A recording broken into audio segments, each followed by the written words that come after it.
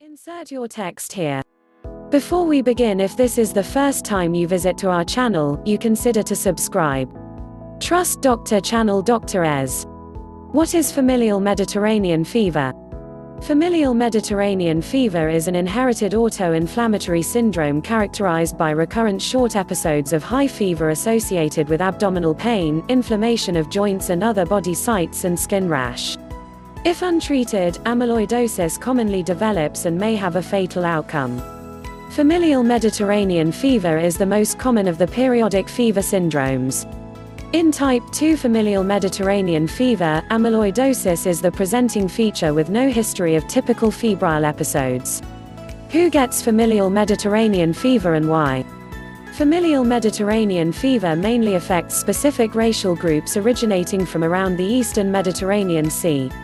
These include Arabs, Armenians, Italians, mild form, Jews, Turks.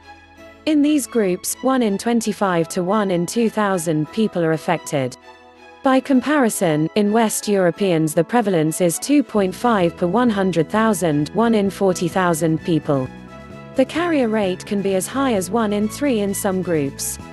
Although previously believed to affect only Sephardic Jews, Ashkenazi Jews have recently been recognized to suffer a mild form of the syndrome. 2/3 of patients develop symptoms before the age of 5 years and 90% by 20 years of age.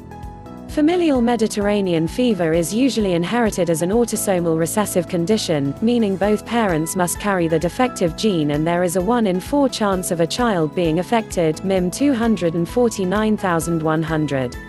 There is a less common autosomal dominant form, MIM 134,610. Molecular biology and genetics.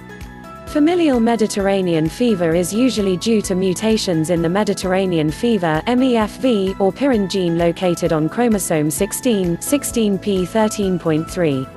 Mutations in the MEFV gene have been found in 80% of typical cases. More than 100 different disease-linked mutations have been identified. The most commonly reported mutation, M694V, is associated with severe disease and the development of secondary amyloidosis. Other common mutations are M680I and V726A. 20% of Ashkenazi Jews carry the E148Q MEFV mutation.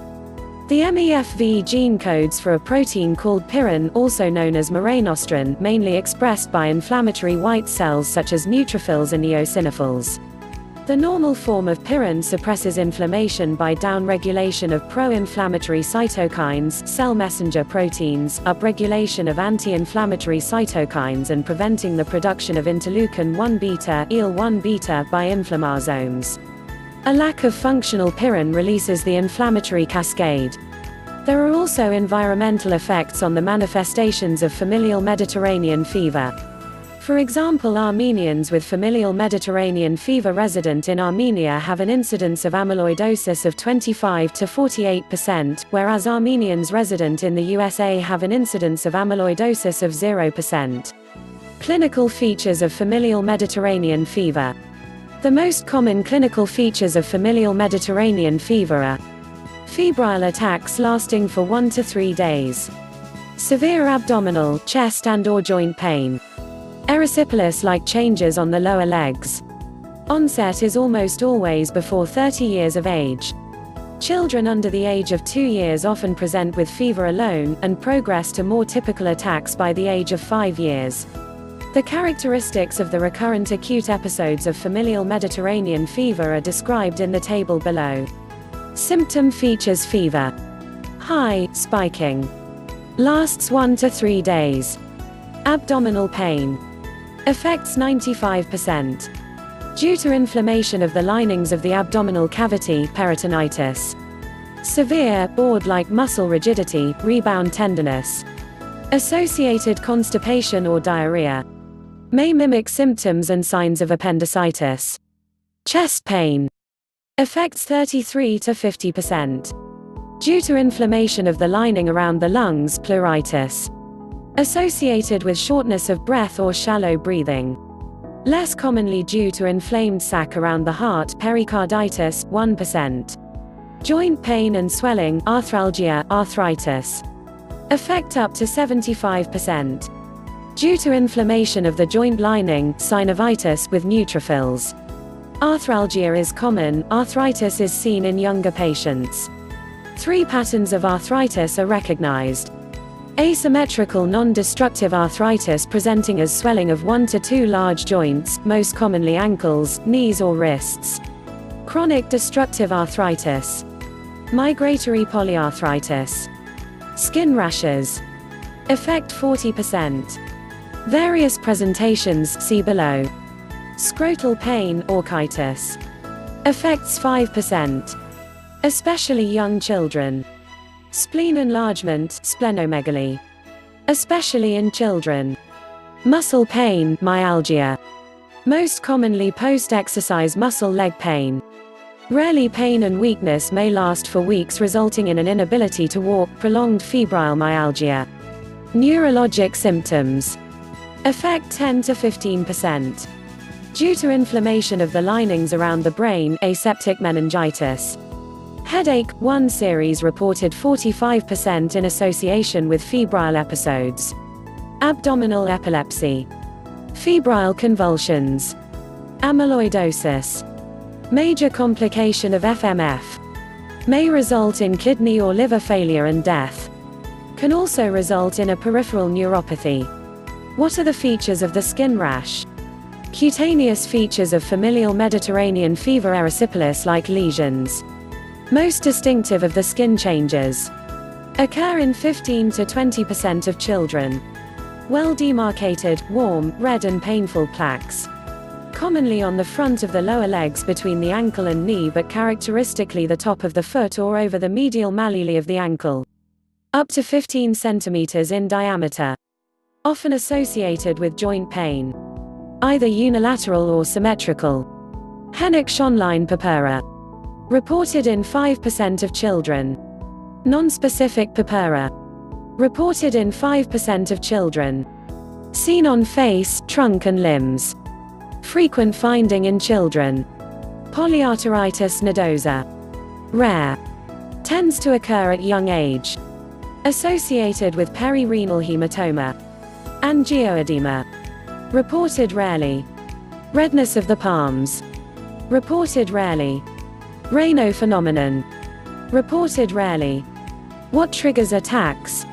The frequency of episodes is variable, ranging from weekly to every few years. Attacks may be triggered by exercise, infection, menstruation, stress. Acute attacks settle spontaneously. Between episodes, health is normal. How is familial Mediterranean fever diagnosed?